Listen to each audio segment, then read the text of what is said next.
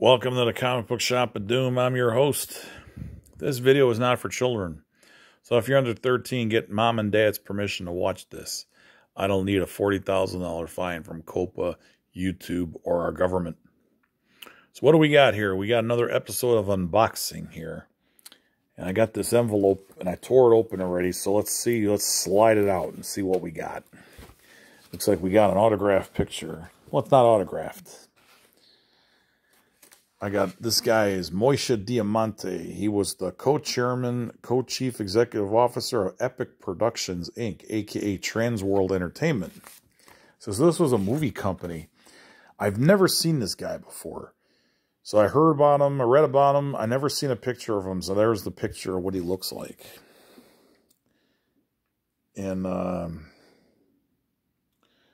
somebody sent me, I'll give you a free plug. Unshredded Nostalgia, blah, blah, blah, blah. Call for directions, Facebook, blah, blah. That's where I got the picture from. So, come visit. So that's where I got it from. I got it off eBay. So, Transworld Entertainment, I was a big fan of their movies back in the 80s. And towards the end of the 80s, like 88 or 89, they became Epic Productions, and they ended up swallowing Empire Pictures. And then they went for another couple years. And then they sued their bank, Credit Lyonnais of France, for fraud and all kinds of stuff. And I don't know if these guys got a payoff or what, but they put the movie company out of business and ended up folding the company, and their library went to Polygram owned it, and then MGM bought it.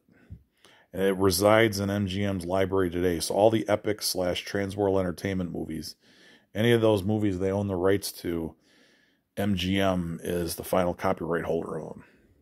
So this is the guy that was the co-head of the company. The other guy, Eduardo Sarlui, he was a Dutch guy. He passed away a couple years ago. He's another one. I'd never seen a picture of him. So I'd like to get a picture of him too. So he was the other guy that ran that company. So here's your movie lesson for the day. Everybody have a good day.